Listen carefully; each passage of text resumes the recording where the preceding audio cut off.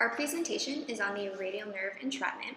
This can occur at any point along the nerve, but it most commonly happens in the proximal forearm area around the supinator muscle where the posterior interosseous branch of the radial nerve is.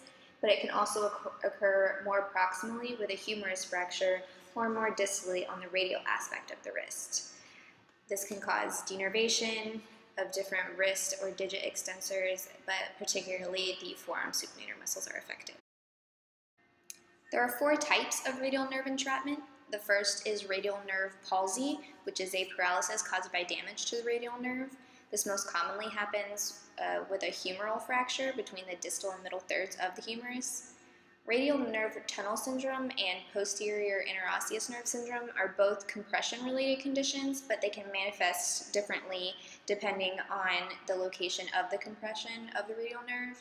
And then last we have Wartenberg syndrome, which is also compression-related, but it's more of a superficial sensory nerve issue, and that manifests in mainly sensory and numbness symptoms. Radial nerve entrapment is the least common of the upper extremity nerve issues compared to medial or ulnar nerve issues. Radial tunnel syndrome is more of an overuse injury, but radial nerve palsy has been found to be present in about 11.8% of patients that had humeral fractures, and posterior interosseous nerve syndrome can also result from rheumatoid arthritis or other rheumatoid conditions. As far as diagnosing this condition, the gold standard is exploratory surgery. Radiographs can also be used to detect or rule out fractures, tumors, or healing calluses that may be causing compression of the nerve. Recent studies have found that ultrasound can also be used to find the location, type, extent of the lesion, which is a lot more cost efficient than radiographs, and most patients will also have an adverse neural tension test positive in the radial distribution if they have radial nerve entrapment. And this is a video of what a ultrasound of the radial nerve would look like.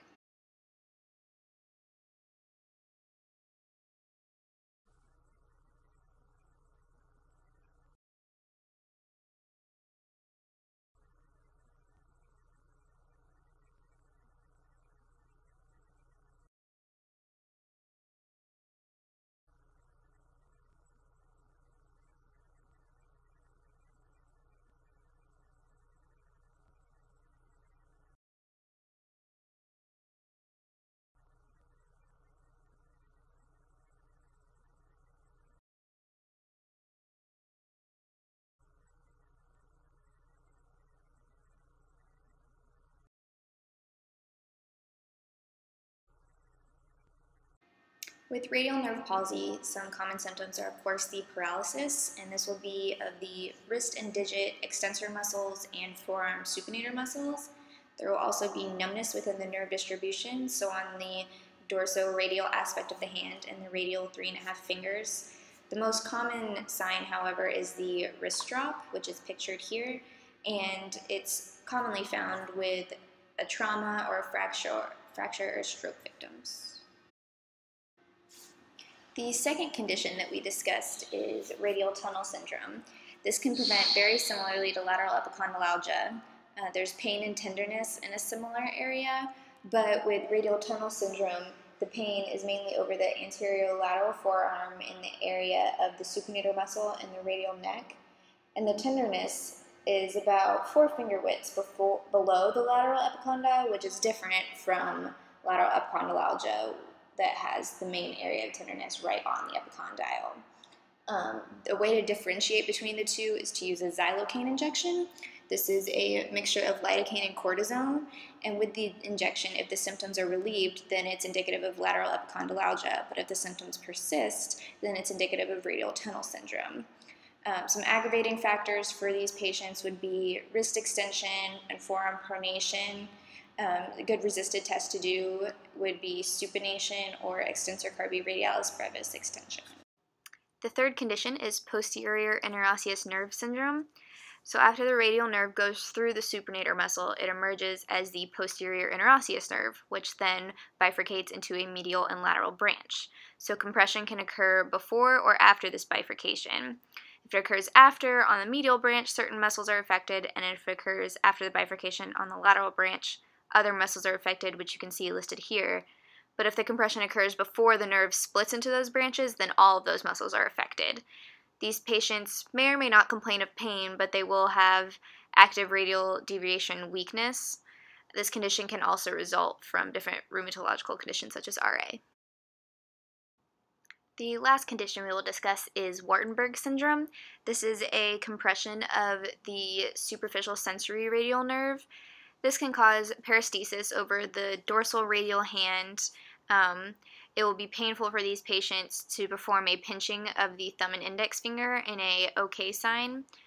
A high percentage of these patients will present similar to de Quervain's veins, but their Finkelstein's test may or may not be positive. To differentiate between Wartenberg and de Quervain's veins, you can also use the xylocaine shot method discussed earlier, but here, if the symptoms are relieved but numbness still ensues, then it's positive for Wartenberg syndrome.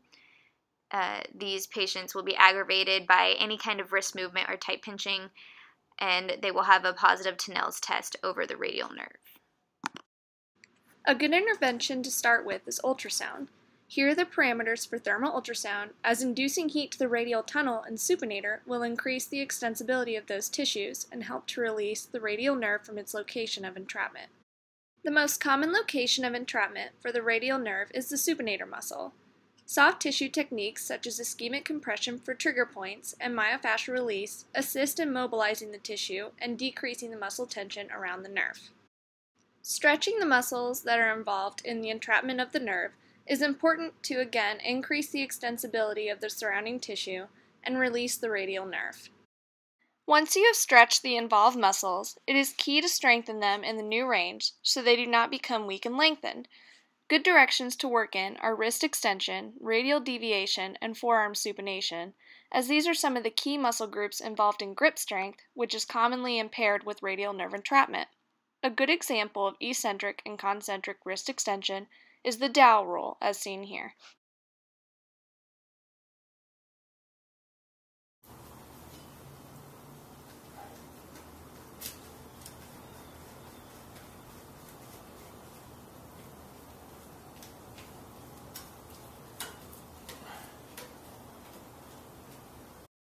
Depending on the patient's stage of symptoms, the clinician can use neural glides to lengthen the radial nerve over time, starting with sliders when the patient is most sensitive, and progressing to tensioners, where the nerve is put on tension both proximally and distally at the same time.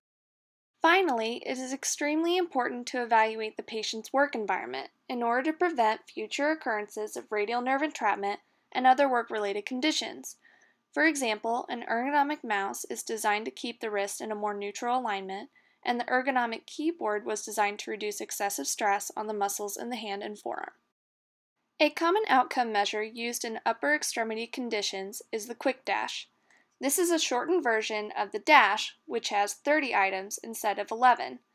This outcome measure is appropriate for patients with radial nerve entrapment because it looks at the patient's symptoms as well as the patient's perception of his or her ability to perform functional tasks. The quick dash is scored from 0 to 100, with 100 equating to greater disability.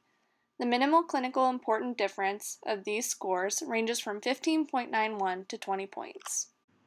With conservative treatment, the symptoms of radial nerve entrapment usually resolve and surgery is not needed.